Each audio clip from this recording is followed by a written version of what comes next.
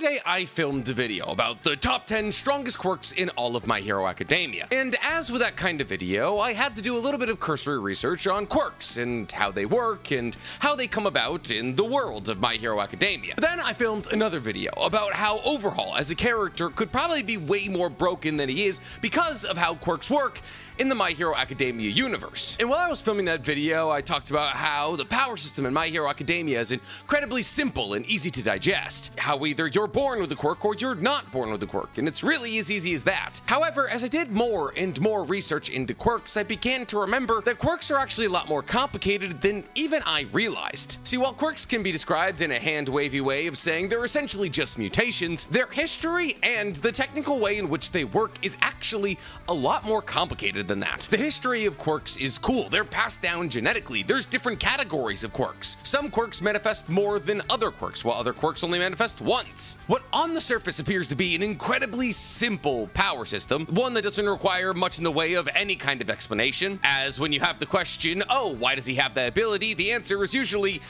because they were born that way. But there is so much information about quirks, I figured I should make a video explaining everything there is to know about quirks, because there's so much more than just, oh, they were born with it, which is why today I'm excited to say we're covering all things quirks. But before we go into a deep dive of one of the more underestimated power systems in all of new gen anime, guys, please, for me, like this video, subscribe to the page, and hit that noti bell. And if you want to hear me talk more about MHA or just all anime in general, guys, go ahead and follow my anime podcast, Who Talk is Anonymous, where me and Danny Mana break down everything that happened in anime this week. It's available on YouTube, Spotify, and Apple Podcasts. So, quirks, formerly known as meta abilities.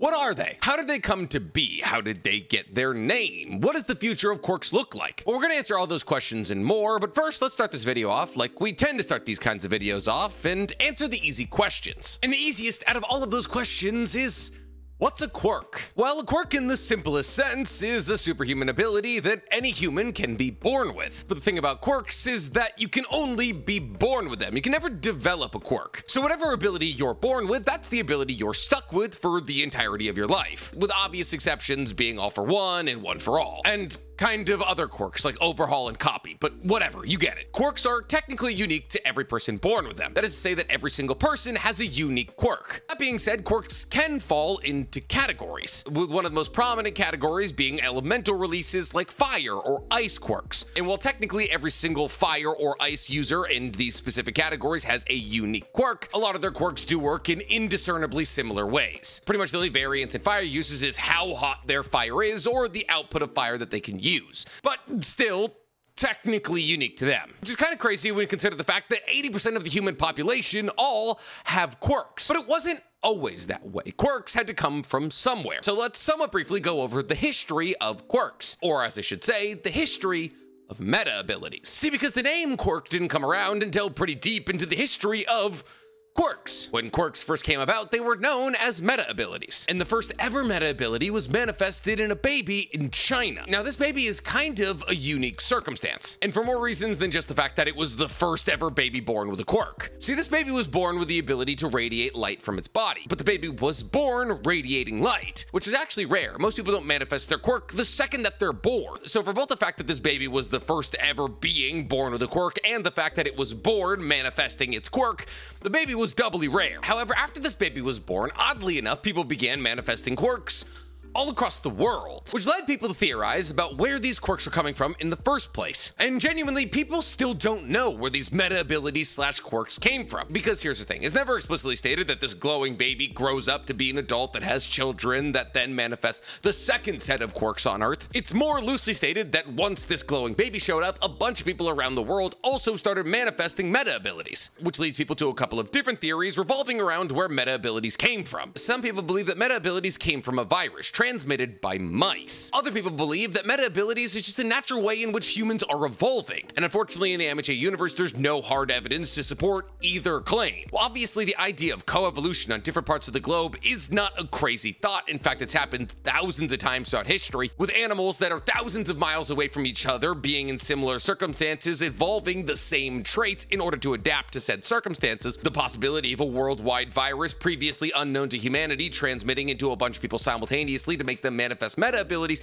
also isn't a crazy theory. However, when you consider how quirks have panned out now, and that quirks can very clearly be passed down through genetics, at least to me, the idea that quirks are the natural evolution of the human race within the My Hero Academia universe makes more sense. However, regardless of where quirks came from, quirks had a pretty universal effect on how humanity was run. See, the problem with quirks is that it gave a lot of people who shouldn't have powers, and thus after everybody was done being like, ooh, ah, shiny baby, they realized that the serial killer down the street now has gun arms, which led to a period of incredibly high crime as supervillains popped out of the woodwork. And even though in the early days of meta ability manifestation, the minority became much stronger than the majority, and thus those without quirks quickly became second-class citizens. However, the ordinary citizens didn't stand for this for very long. In fact, these ordinary citizens who were being bullied by the more powerful minority took matters into their own hands, and thus in order to bring order to the current society, these ordinary citizens became vigilantes, which brought about the Vigilantes era. Now, the Vigilantes era is depicted in the Vigilantes manga, which is a spin-off prequel from the MHA manga, and therefore the first ever heroes in the My Hero Academia universe were vigilantes. However, the idea of vigilantes quickly became outdated, as avenues to become real official heroes quickly opened up to the public. But we're not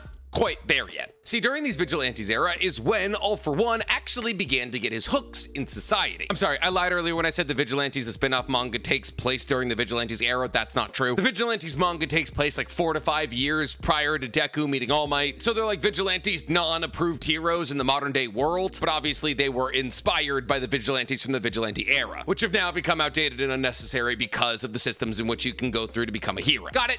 Good. Back to All For One. In this Vigilantes era, which took place over 100 years ago, I believe, somewhere around 100 years ago, All For One was gaining a ton of positive press. This is because All For One, with his meta ability, All For One, was able to soothe a large amount of society through the usage of his own power. See, anybody who didn't want their quirk could go up to All For One and have their quirk taken away from them by All For One. And on the opposite end, anybody who wanted a quirk could be given a quirk by All For One, meaning that All For One and his meta ability granted everybody around him a way to live their life the way they wanted to live it. And genuinely, if that's where things stopped, that would have been great. He kind of would have been like Planned Parenthood. If you want the kid, we can help you get it. If you don't want the kid, we can help you not get it. However, All For One didn't stop there. While he was gaining a ton of positive press as the guy who was helping society return back to normal, in actuality, anybody he gave a quirk to immediately became his follower and had to do basically whatever he wanted. As built into every quirk that All For One gives somebody, it's a clause that if you try to reject him, you die. And thus, slowly but surely, not only did All For One build an arsenal of very powerful quirks, but also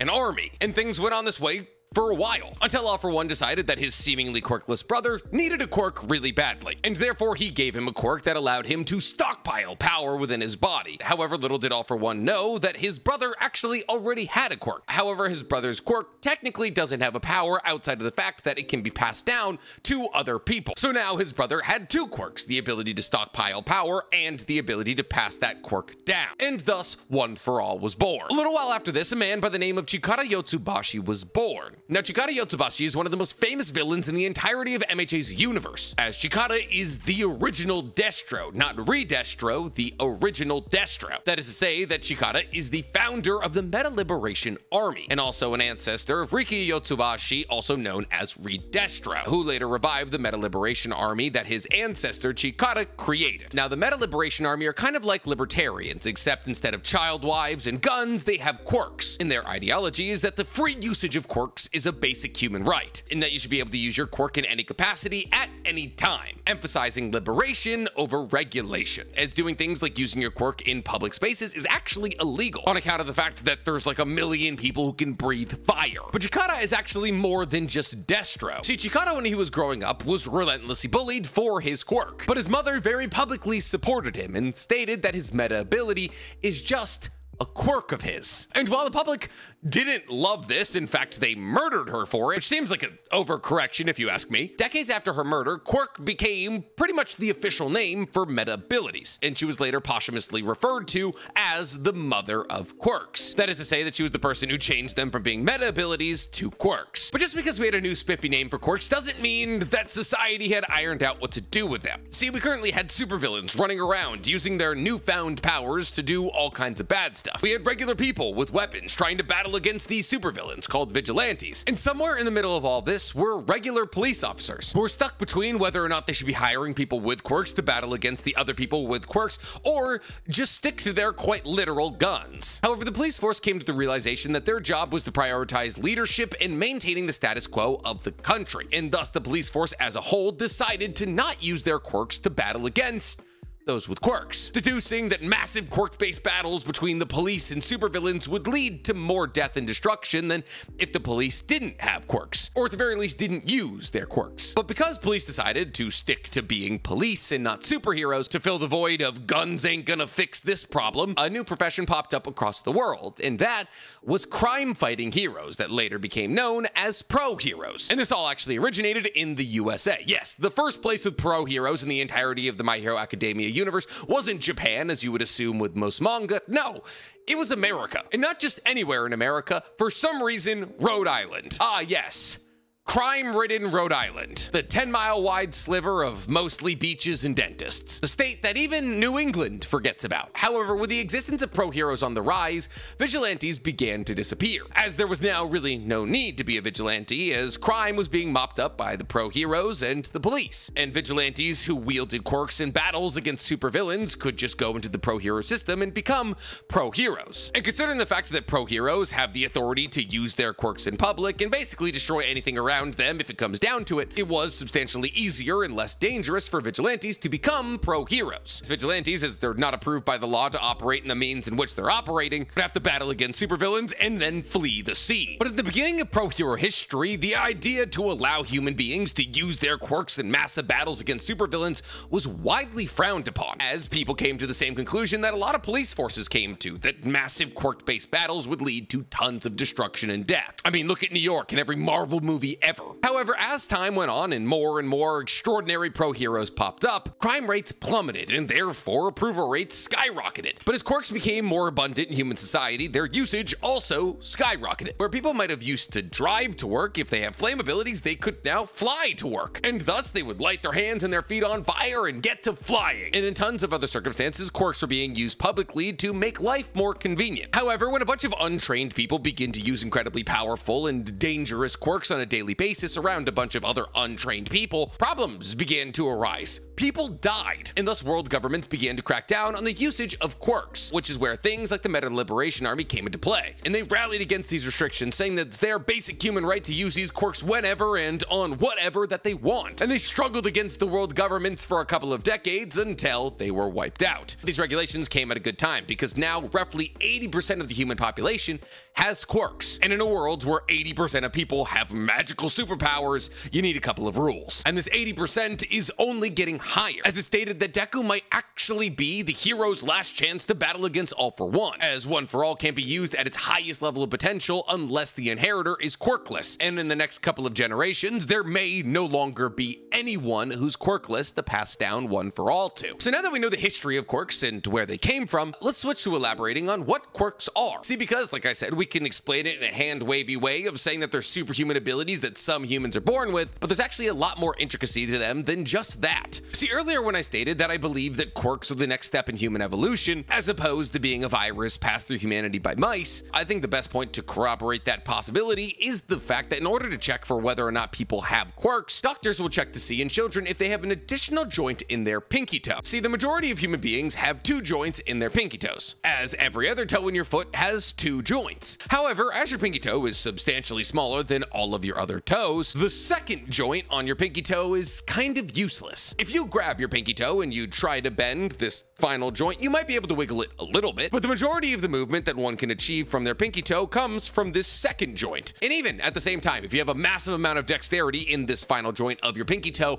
it really doesn't add that much to your movement ability. I'm sorry, I lied, your big toe only has 1 joint. I know I would get at least 1 comment about it. And therefore, doctors are able to deduce if a child is going to manifest a quirk if they only have 1 joint in their pinky toe, because having just 1 joint in their pinky toe shows that they've streamlined their evolution. That is to say, in less roundabout terms, that those with 1 joint in their pinky toe are more evolved. And since their pinky toes show a higher level of evolution than a standard human, they should also manifest a quirk. And since we're tying a streamlining of evolution into whether or not somebody will manifest a quirk, it feels pretty blatant that we're saying that quirks are evolution and not just the virus. Now, the reason that doctors have a test to see if somebody will manifest a quirk is because a lot of people aren't born with their quirk manifesting immediately, while people like the glowing baby and Present Mike were born with their abilities manifesting immediately. Most children are stated to manifest their quirks before they turn 4 years old, but some people do manifest their quirks after they turn 4. This is why people like Deku were able to lie about manifesting One For All at 14-ish. While late bloomers of this level are incredibly rare, it does happen sometimes, when in actuality most late bloomers just manifest their quirks at like 5 or 6, which is kind of unfortunate because quirks don't manifest gradually over time. It's just one day you don't have quirks and the next day you do, which I could imagine is especially horrific for heteromorphs. Because here's the thing, we don't know whether or not heteromorphs are born like that or they just wake up one day and look like that. Now, heteromorphs, for those of you who don't know, are people whose quirks make their appearance look different. So think Tokuyami or Annie voice. While it stands to reason that most heteromorphs are born heteromorphs, we have no confirmation of whether or not they are. So there's a possibility that some heteromorphs are born looking like standard children and then they turn 4 and they just turn into Windex Man. But the whole being born as a heteromorph thing is probably the more likely conclusion. Though heteromorph or not, it is unfortunate that quirks manifest immediately. For people like Shigaraki, whose quirk is that anything they touch with all 5 fingers turns into ash. Because one day you're a regular child and the next day your entire family and your home is gone. In a less severe circumstance of this, Kirishima manifested his quirk in the middle of the night when he needed to go to the bathroom. And when he went to rub one of his eyes, he just sliced his face. Kind of crazy about quirks is that some quirks are just common, which is weird when you consider the fact that quirks might be genetic. Like, if we're assuming that quirks are just the standard next step in human evolution, it would stand to reason that different types of quirk would manifest at similar rates, as there's genuinely no reason for somebody to manifest the fire quirk over something like Dark Shadow. And yet, while there's hundreds, if not thousands, if not possibly millions of people who can use fire-based quirks, there's only a couple of people who have the ability to do things like spatial warping or regeneration or Dark Shadow. It's even weirder than this is that some people's quirks give them one ability and one ability alone. Seiryu's quirk ability allows him to shoot tape out of his elbows. Bakugo's ability allows him to make nitroglycerine from his palms. But other people's quirk abilities grant them the ability to do multiple things. And I'm not even talking about Shoto, whose quirk is half cold, half hot, because one could argue that his quirk just gives him the ability to use ice and fire. I'm talking about people whose quirks give them the ability to do multiple, very separate things. A good example of this are people whose quirks are just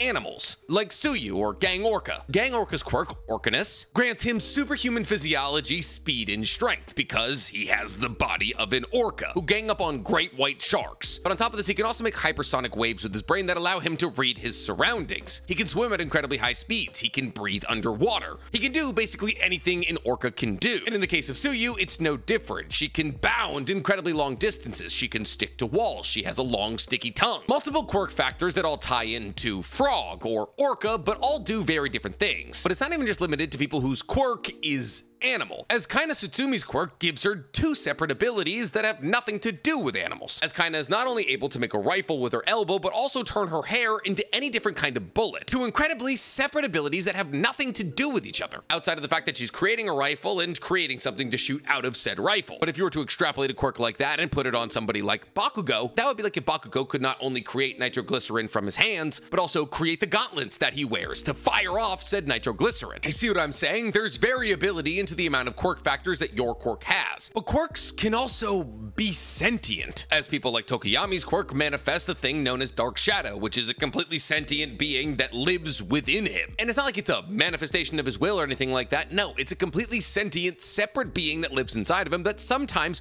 disobeys him. And he's not the only circumstance of this. Roddy Soul from the 3rd MHA movie has a quirk that gives him a little bird that follows him around that acts on whatever his true will wants. Now, while talking about this tiny bird named Pino in the same capacity as Tokuyami's Dark Shadow is probably kind of a stretch, they are still 2 sentient quirks, which is super weird when you think about it, because in actuality, Dark Shadow could kill Tokuyami. However, your quirk having the capacity to kill you isn't something that's particularly rare. In fact, most quirks have drawbacks. The most obvious drawbacks are things like Aizawa's Dry Eye from using his Erasure quirk, Deku's body not being able to manifest the entirety of One For All and therefore shattering every time he throws a 100% punch, Endeavor's overheating by using too much of his fire, Shoto's frostbite from using too much of his ice. Pretty much every single quirk has drawbacks. However, interestingly enough, alongside with your quirk usually manifests a resistance to said quirk. But this isn't always the case, and a good example of that is Dobby. See, Dobby's fire burns the hottest out of anybody in the entirety of MHA, even hotter than Endeavor, the now #1 hero on Earth. However, because his fire burns so hot, and because his body isn't built to have a fire quirk, but instead an ice quirk, every time that Dobby uses his flames, he burns his skin. But there are less severe cases than Dobby. Ayama, also known as Naval Laser, was born with a naval laser. However, without the usage of the belt given to him by All For One, Ayama's naval laser would just leak out of his stomach. And in that capacity, he's very similar to Cyclops, where he needs a piece of equipment to replicate the lasers coming out of his body. However, he kind of has the opposite problem from Cyclops, in that the lasers don't work until the belt goes on. However, maybe the wildest things about quirks period is the fact that whatever quirk you get can actually influence who you are as a person. And I'm not just talking about Tokoyami being afraid of the dark because Dark Shadow might break out in the dark. No, I'm saying there are real-life psychological implications to having certain quirks. A good example of this is Twice, whose quirk gave him crippling bipolar disorder and multi-personality disorder. And one of Twice's closest friends on the entire Earth, Toga, is also affected by this. It's pretty much the entirety of the conversation around Toga is everybody telling Toga to be normal. However, Toga never had the option to be normal, and this is why she's actually a really cool character. Toga is quite literally mentally ill. See, Toga's quirk that requires her to drink somebody's blood to transform into them hard rewired her brain into enjoying blood and gore and conflating blood and gore with loving somebody. And thus, when Toga began to admire somebody, she not only wanted to become them, but also to drink their blood to become them. And thus the wires between love, transformation, and blood and gore all got crossed, which led Toga to be unable to live what many would deem as a regular life. However, it's largely believed that these wires getting crossed was a byfactor of Toga needing to be able to use her quirk, at least genetically or psychologically or biologically. See, in order for Toga to be able to drink the blood of somebody else and turn into them, Toga A had to not be grossed out by blood, and B had to have no conscience when it came to drinking somebody else's blood and becoming them. And thus it's a possibility for Toga's mind to make sure that it could use its quirk at the highest level possible, that psychologically it rewired itself to make sure that Toga would blend with the quirk as well as possible, which I also feels like corroborates the point that quirks are biological and come from evolution. But humans aren't the only people that can manifest quirks, which kind of throws a wrench in not only the virus theory, but also the evolution theory. Because by and large, viruses usually only affect a couple of different types of animal, and while humans have definitely co-evolved with other animals, there's such a large disparity in the kinds of animals we've seen use quirks and humans in the MHA universe. See, the principle of Yue Hai, also known as Nezu, is an animal. What kind of animal? We're not entirely sure. People think that he's a combination of a dog, a cat, and a bear. But Nezu isn't a human and never was a human. It's not a gang orca or a Suyu situation. He's not a heteromorph. He's an animal that manifested a quirk that makes him smarter than your average human, which is why he's able to use his incredible intellect to lead Yue Hai. But Nezu isn't the only animal that manifested a quirk. There's also the monster cat and the queen bee, which means throughout the history of MHA, there's been 3 separate animals that have manifested quirks. And one of them is a dog, cat, bear, the other is a cat, and the other is a bee. It's just a really large disparity between different types of animals manifesting quirks. But then again, COVID started in bats, and then went to pangolins, and then went to humans, so who knows? But speaking of things that aren't fun, let's move on to all the ways that quirks can really mess you up. See, most people, and that is 99.999% of people, have one quirk. And one quirk works inside of a body. And this is most likely because humans have evolved to manifest one quirk in one quirk alone. However, you can technically have more than one quirk. Though in order for this to happen, you either have to have one for all and be Deku, be close enough to All For One that he bestows multiple quirks upon you, or have Overhaul, which is kind of a different circumstance. But you don't want 2 quirks. See, having 2 quirks actually puts an insane amount of strain on your body. And the more quirks you add into your body, the more strain you put onto it and the less cognitive thought you're able to pull off. That is to say that every single quirk that you add to your body, the dumber you get. And not only will you get dumber, but your body will also begin to deteriorate. This is exemplified in One For All users who had a quirk prior to getting One For All. Well, none of them have their intelligence take a dip, all of their bodies begin to deteriorate, as the pressure of holding 2 quirks, one of which is One For All in one vessel, is too much for anybody's body to go through. And thus wielders of One For All who had quirks prior to getting One For All really have a lifespan, with the 4th inheritor of One For All, Hikage, being the person who lived with 2 quirks the longest, but he was only able to maintain having those 2 separate quirks for 8 19 years until he died of old age at 40. Currently stands the only people who are able to maintain having multiple quirks in their body and function at a somewhat high level are Gigantomachia, All For One, and Deku. However, other people have been able to undergo massive physical modifications to make sure that their bodies are able to maintain multiple quirks. People like number 6 from Vigilantes, 9 from Heroes Rising, and Shigaraki have all undergone massive body modifications to make sure that they can maintain the multiple quirks given to them by All For One. On top of this, some of them either received or tried to receive quirks that would be able to negate the ill effect of having multiple quirks, like 9 attempting to claim cell amplification to cure the cells that were degenerating in his body from having multiple quirks. But people like Gigantomachia are able to hold on to multiple quirks simultaneously because of Gigantomachia's base quirk,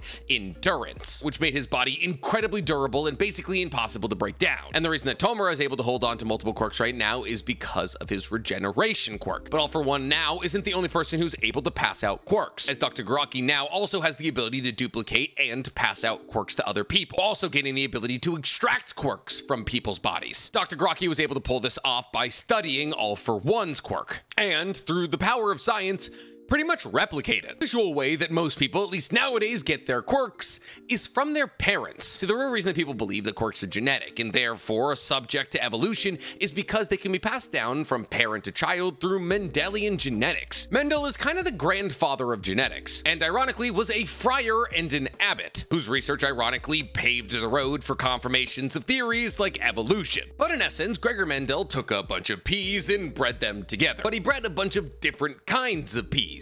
And what he realized is that different kinds of peas, when bred together, will either manifest as the mother pea or the father pea, or as a combination of the two different kinds of pea. And that even if, hypothetically, let's say you take 2 pairs of peas and they have a child that manifests as the mother pea, that child, even though it manifested as the mother pea, could manifest father pea traits in its children. And this is how quirks work in the My Hero Academia universe. But because quirks are inherited genetically, families tend to have very similar quirks. A great example of this is the Todoroki family. They all either have fire or ice quirks. But the reason that Endeavor wanted more and more children is because he wanted a combination of the 2 quirks. Another good example of this is the Ida brothers. Tensei has engines in his arms, but Ida has engines in his legs. But it doesn't always work out this way. Sometimes tall children can be born from short parents, what I'm hoping on, and therefore completely unique and unheard of quirks can manifest in children from parents with quirks that aren't even remotely related to the quirks that their children inherited. Tomura Shigaraki's grandmother's quirk was Float, but he got Decay. And these quirks manifest as mutations, matching how children don't always have to match the parents they come from. Even odder than this, it's a possibility that 2 people with quirks can have a quirkless child, like Midoriya. But regardless of what quirk you're born with, that's the quirk you're stuck with. But that doesn't mean that your quirk has to stay at the same level of strength for the entire time that you have it. See, because while most people manifest their quirk before they're 4 years old,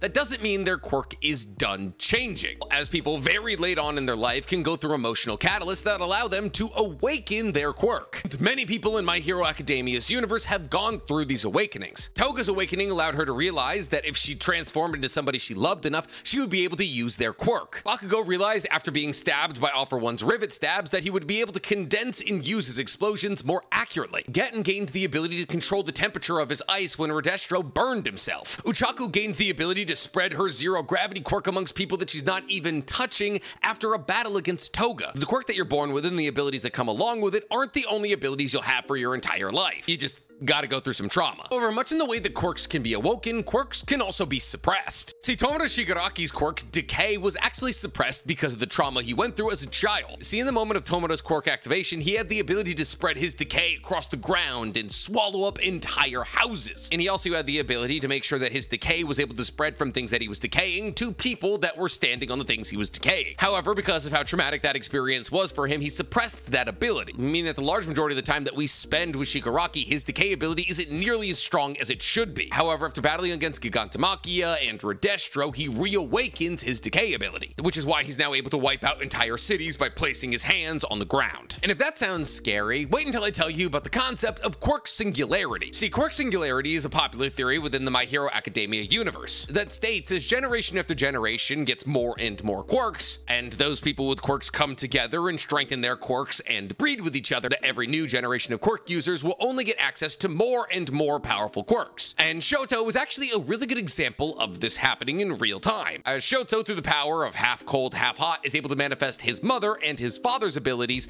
and therefore overcome both of them in terms of strength. Dabi, also known as Toya, is also a really good example of this, as Dabi is the son of Endeavor, and while his constitution is weaker than that of Endeavor's, his flames burn hotter, and it's believed that eventually quirks will become so strong that there will be no way to control them, as every individual will wield power capable of mass destruction, which is why things like quirk restriction laws were put in place early on. And there's actually a lot of quirk restriction laws. Public display of quirks is actually against the law, and you're not allowed to use your quirks to harm other people except in cases of self-defense. You have to have your quirk registered with the government. During elementary school, children receive quirk counseling to get them used to the concept of their quirks and how to appropriately use them in society and grow with them. However, quirk counseling is also meant to catch people whose quirks might make them more deviant, like Toga. To become a hero, you have to go to a special education program. You have to get a provisional hero license and then get approved by the Department of Heroes before you can become a hero, and so on and so forth. There are a ton of rules when it comes to quirks, which there probably should be because people are able to make mountains out of ice and burn down entire cities. But those are just emitters. Yes, that's right, there are different types of quirks. We've actually already touched on this point kind of briefly earlier, but let's quickly go over for our last point in the video, the 4 types of quirks. First up, let's talk about emitters. Emitters are probably the most frequent type of quirk we see throughout the entirety of MHA. Emitters have the ability to either generate something and manipulate it, or manipulate existing things around them. Think Bakugo, Shoto, Kaminari. These are 3 examples of people who are able to generate things and then control them. However, another good example of an emitter is the guy who was able to control the paint lines on the roads, whose name I am forgetting because his power was the ability to control the paint lines on the roads. He isn't able to generate the paint lines on the roads, but he's able to control the paint lines on the roads, and thus he is still an emitter. But emission in MHA actually goes further into the conceptual realm, as things like the brainwashing quirk, which is used by Hitoshi Shinso, is also considered an emission type quirk, as he's admitting a question that you answer that allows him to control your brain. Second type of quirk is transformation. These are quirks that allow people to undergo transformations to their bodies, whether that be doing things like enhancing existing features, adding new features, deleting features. A good example of this is Kirishima and his hardening quirk. He's able to transform his body into an incredibly hard and sharp substance. Setsuna Tokage is able to break her body into hundreds of little bits. Shinji, also known as Duplo Arms, is able to grow a bunch of arms that have eyeballs or hands or ears at the end of them. All of these are examples of transformation quirks. The third type of quirk is heteromorphic. Now, Shinji is also technically a heteromorph. Oh, I'm an idiot. His name is Shoji. Been talking a lot about Neon Genesis recently. Well, I guess Shoji technically falls closer to the heteromorphic side of things here, as heteromorphs are described as people whose quirks give them a permanent abnormality related to their quirk, and Shoji constantly has many arms. Good examples of these heteromorphic abilities are Shoji's Duplo Arms, Ojiro's Tail quirk, Spinner's Lizard quirk, and Anyvoice's Rocky Head. I don't know what it has to do with his quirk, but he's considered a heteromorph. Now, being a heteromorph is kind of nice and also kind of not, because heteromorphs are immune to quirk disabling abilities like Aizawa's Erasure, because it's just who they are. It's literally in their physical biology. So that's nice, but there's also the racism, because heteromorphs are viewed as second-class citizens. They're called mutants, and there's clans like the Creature Rejection Clan that tries to kill all heteromorphs, which is why people like Spinner join up with the League of Villains, because they want to destroy the society that suppress heteromorphs for their entire lives. And thus heteromorphs like Shoji have to lead from the front and be like, hey, listen, they're not all bad. Non-heteromorphs, I mean. Non-heteromorphs are not all bad. You get it. We're moving on. The last type of quirk is the accumulation quirk. Now, this is by far and away the rarest of all quirk types. These are quirks that require some preparation. That is to say that these are quirks that don't operate correctly unless something has been done beforehand. A good example of these quirks are things like Aries Rewind. While Aries Rewind might seem as though it's always incredibly powerful. As long as she gets her hands on you, she's able to rewind you. The level at which Aries can use her rewind quirk is actually tied to the length of the horn on her forehead, and the more that she uses her rewind quirk, the shorter that horn gets. Therefore, if Aerie wants to use rewind at the highest level possible, she needs a long horn. Another good example of this is Fat Gum's Fat Absorption, as Fat Gum is able to take basically any amount of physical damage so long as he has a layer of fat on him. Another really good example of this is Fa Jin, which requires the Teku and the second inheritor of One for All do a motion repeatedly in order to build up kinetic energy in that part of their body so that they can use it explosively later on. And that's it! Everything everything that you need to know about quirks, which is probably a lot more than you thought you need to know about quirks in the first place. And genuinely, while doing this research, I found some things out about quirks that even I didn't know. Because for a long time, I believed that quirks were an overly simplified power system, created to be overly simplistic for a somewhat younger audience to help them understand it. But the longer that you dive into the history and the mechanics of quirks, you begin to realize that there is a fair amount of nuance. So did you guys learn anything today?